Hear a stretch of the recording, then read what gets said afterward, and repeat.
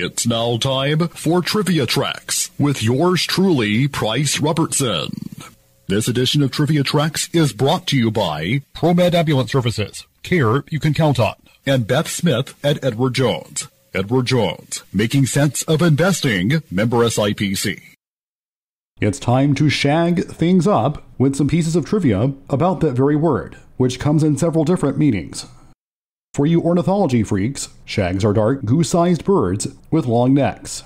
They look similar to cormorants, but are smaller and slimmer with a characteristic steep forehead. In the breeding season, adults develop a dark glossy green plumage and prominent recurved crest on the front of their head. The shag, in this case a fabric, became popular as material for carpets in the 1960s and 70s. The shag is a recognized dance in modern national and international dance competitions. Such variations of the dance are the Carolina shag, the collegiate shag, and the St. Louis shag.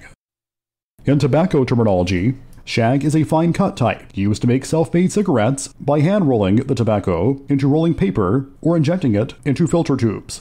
It got its name from the finely cut strands appearing like shag fabric and was originally considered poor quality.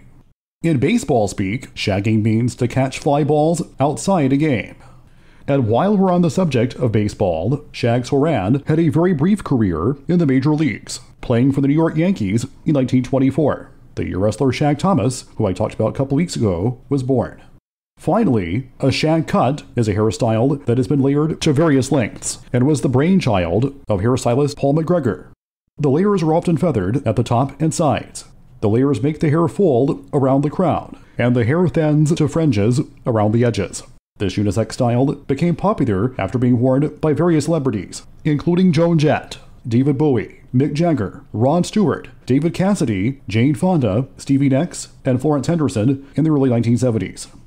The shag cut resurged in popularity during the 1990s, when Jennifer Aniston, then starring on Friends, inspired thousands of young women to copy the so-called Rachel hairstyle after Aniston's character. The style would gain another resurgence in popularity in recent years, particularly a variation of the shag called a wolf cut, which differentiates itself by being shorter at the front in a style reminiscent of the mullet and often includes bangs.